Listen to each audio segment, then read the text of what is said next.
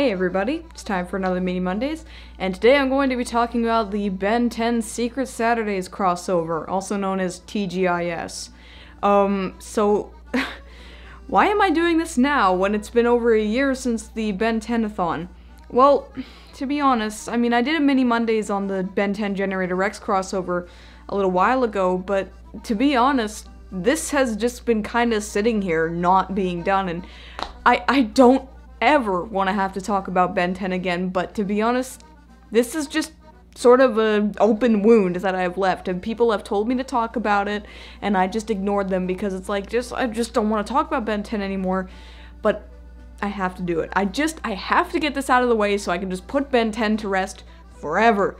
So, yeah, and also this is just kind of letting you guys know that I will be doing a Secret Saturdays review eventually.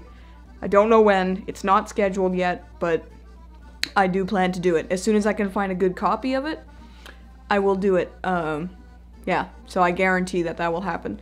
But anyway, so the actual crossover itself. So what's the plot? So this is basically just about Zack Saturday, who's the star of the Secret Saturdays, I guess, who is looking for chupacabras, and then Ben Tennyson comes in, and then villains, and chupacabras, and Yeti guys, and Jesus, I don't care. To be honest, the plot is so below my radar of caring that I can't even be asked to summarize it properly, but yeah.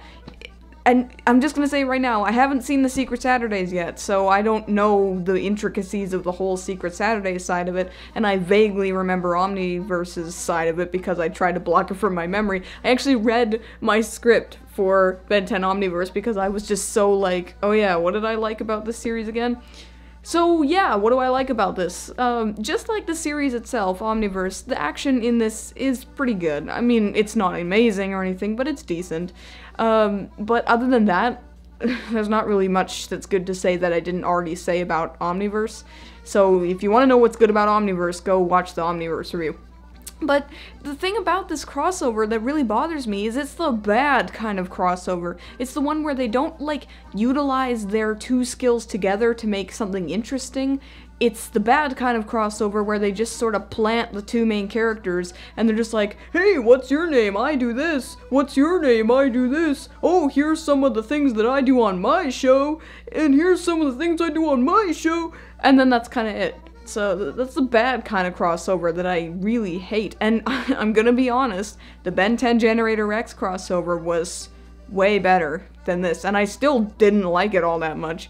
Maybe it's because okay, so the core concept of the crossover in the Ben 10 Generator X one is that it was aliens introduced to a relatively normal world environment, give or take the nanites side of it, whereas this is introducing cryptids, which are from the Secret Saturdays universe, into Ben 10, which already has aliens, like a whole universe of aliens, so it just doesn't feel all that, special or anything. It's just kind of like cryptids are sort of a downgraded version of aliens. It's hard to explain, but I think if you've seen it, you might know what I'm talking about. But there's other sort of logistic problems with it, like the two universes don't blend together very well. They utilize the style of Omniverse for the Secret Saturdays, which, like I said, I haven't actually seen Secret Saturdays, but I know the style is different, so, they look okay in Omniverse's style, but I can't really compare it to the original yet. But, there are other problems with it too, like the fact that Ben Tennyson really thinks that Zack Saturday's mom is a MILF, which is kind of weird. Yeah, sure, why not? But it's kind of weird because Ben Tennyson in the series, as far as I remember, is 16, and she is Zack Saturday's mom? It's creepy, okay? It's creepy, and they even pointed out in the thing that it's creepy. But overall, I can't recommend it if you're a Secret Saturdays fan because it doesn't really give you much information on the series. There's nothing in it that would compel me to watch the series. If I had seen the Ben 10 Generator X crossover before I had watched Generator X, I would have been like, oh fuck yeah, I gotta watch that series. But this is kind of like, hey, Secret Saturdays, we were a thing once, okay, bye. that's kind of the crossover in its entirety. They don't influence it. No real need for the Secret Saturdays to even be in it, to be honest. And overall, yeah, it's just a fairly lackluster crossover. Not the worst, but definitely not very high regarded in my opinion. And yeah, that's all I have to say about that.